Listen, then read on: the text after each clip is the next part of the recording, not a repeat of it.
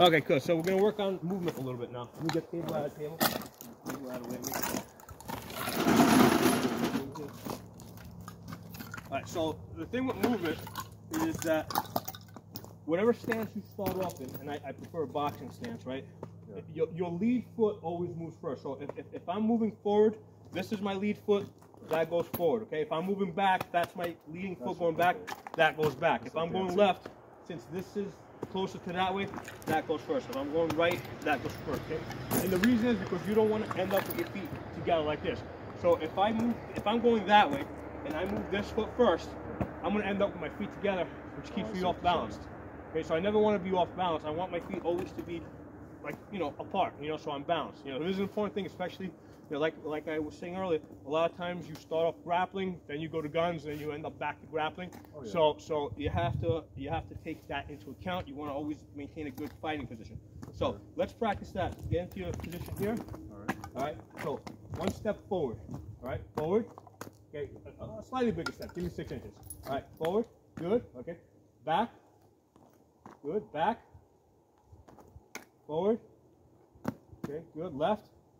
Left is out. Okay. Sorry, I got to keep in mind which. Right. Okay. Right. Left. Back. Back. Back. Forward. Forward. Forward. Forward. Left. Right. Back. Back. Forward. Forward. Okay. Try not to step on your heel so hard. Try to keep a little bit more weight on the balls of your feet. All right. The reason is, because as you're going on your heels, you're rocking back a little bit. So movement is really important. Also, when you're stepping on the balls of your feet, you're a little bit more sensitive to the ground, because sometimes you may have different terrain. You might be stepping on something you shouldn't be stepping on. Yes. So use the balls of your feet to kind of feel the ground a little bit. I mean, I know it's kind of odd to do right now, doing this for the first time. So go back, back, left, right, right, forward, forward, forward, back, back. Okay. Draw. I point the gun at that target. Draw. Good. Reholster. Forward. Forward. Draw. Good. Back. Stay on your target. Back. Back. Back. Go into a low ready. Okay. Move left. Right. Back. Forward. Forward. Extend. Back. Bring the gun in. Back. Back. Back.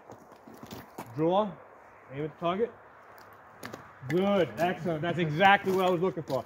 Okay. I wanted to make sure that you weren't going to extend the gun while I was standing in front of you.